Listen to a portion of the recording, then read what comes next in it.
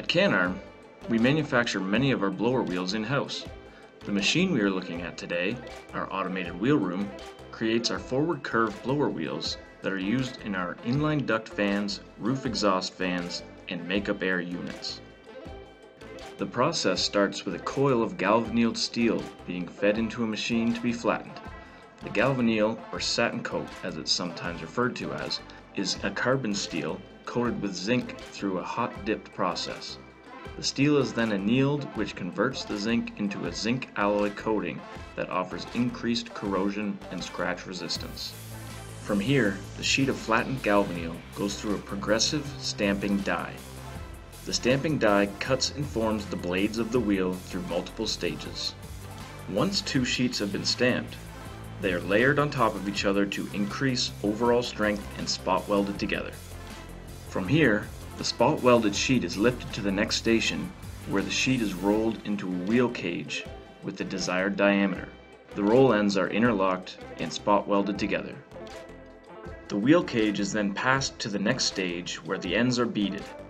This ensures that the wheel cage is concentric or perfectly round with an even width throughout and locks the outer edges together. This completes the first process of the wheel fabrication. The second involves creating the center discs. First, the robotic arm picks up a hub from the hub hopper and fits it onto the staker. The robot then grabs a sheet of galvanneal from the disc hopper, which has been cut and stamped elsewhere in the plant, and stakes the hub onto the sheet after making sure it has picked it up at its center. The robot then moves the sheet with the hub to the notcher. Here, the correct number of teeth are cut into the sheet at the proper diameter for the wheel size being made. When the notcher is finished, the robot arm picks up the disc and sends it to the operator. With the wheel cage and center discs complete, the wheel can now be built. The operator places the center disc on a post and fits the wheel over it, snapping the disc in place.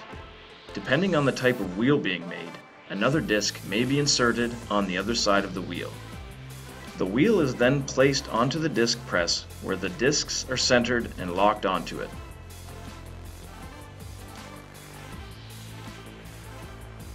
The final step is to balance the wheel. The wheel is spun on a machine which ensures it runs smoothly at high speeds. If necessary, the operator makes some minor adjustments before testing it again. Once balanced, the wheel is complete and ready to be placed into stock.